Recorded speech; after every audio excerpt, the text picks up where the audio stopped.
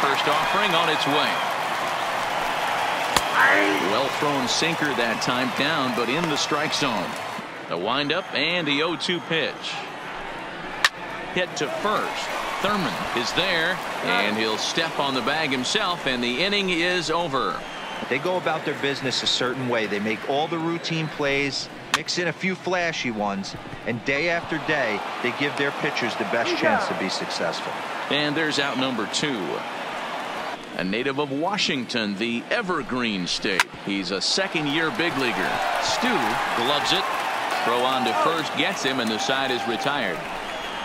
Well, this is an approach we've seen him use effectively lately. Set up the inside and then get him out with pitches away. Fielder coasts under it. No trouble with this one, and the inning is over. Drilled right back up the middle. Ratto on the grass, and a close play at first, but a great stretch that time as they get him by a step for out number 1. And this is not an easy play when you have to range to your right. He really didn't have a chance to get his feet set, so this is all arm. Nicely done.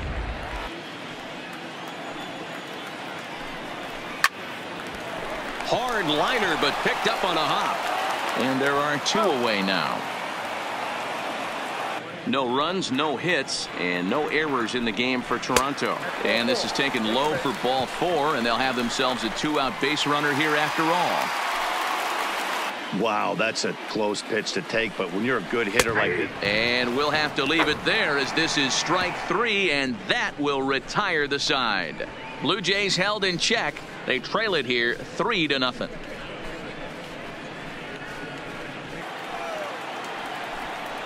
Oh, and he's caught looking at a beautiful curveball there as that buckled him for the first out of the inning. So still nothing against him on the scoreboard here in the 5th as we check out the league leaderboard for team ERA. No runs, no hits, and no errors in the game for Toronto. Hit hard on the ground to short. Oh, and he can't come up with it. And the effort pays off as he's able to recover and get the second out of the inning. Fly ball out toward left center field. Dirtbag on the move. He's got it. A great running play, and that'll retire the side. Yeah, that looked like a strike, but let me tell you, when you're staring at a big 0 in the hit column, getting a call like that to go your way can feel like a big victory. In there for extra bases, and there goes the no-hitter. And the Jays are in business now. It's a leadoff double. Wow, I was starting to wonder if we had to go on no-hit alert, Dan. I know you were privy to that. 6th inning right here. They finally break through with their first hit of the game. And you have to wonder, D-Row, this guy had been cruising all along going into this 6th inning. We'll see if he can be able to buckle down right here. No reason to give in to him here with the base open. Putting him on base just gives your defense more ways to help get you out of this.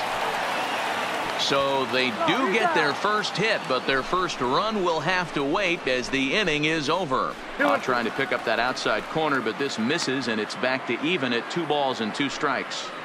He executed that 1-2 curveball pretty well. I think it's right where he wanted it to end up, but he couldn't get him to chase at it. We'll see what they go with now after that didn't work out. Well, that's only the 2nd hit he's given up tonight, and the first one didn't do any damage. So he's not sweating this one at all. They haven't been able to string anything together.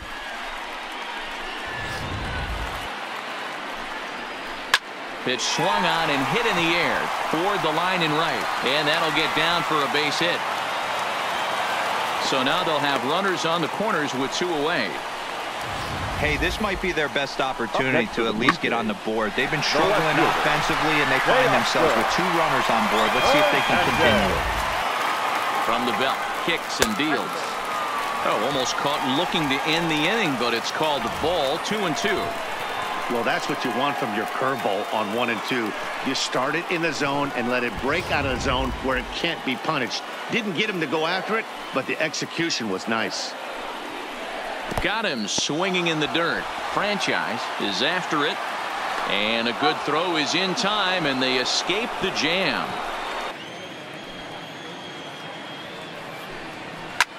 Smoke the other way, high and deep to left. Dirtbag going back on the warning track. He makes the catch. The 2-2 one more time. A bouncer to the left side. Throw gets him. 2 down. The 2-2. Freezes him. A strikeout looking. Swing and a miss, and that'll get a groan from the home supporters here. 1 away. He's been in total control out there tonight. Gets the leadoff guy with a strikeout there, and it just seems like we've seen so many off-balance swings and weakly hit balls in this one.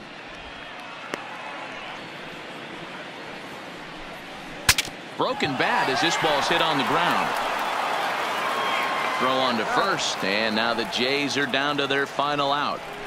Oh, that'll make you smile as a pitcher. You make a good pitch, you blow the guy's bat up, and then you make the play yourself. In your head, you're thinking, nice swing, meat.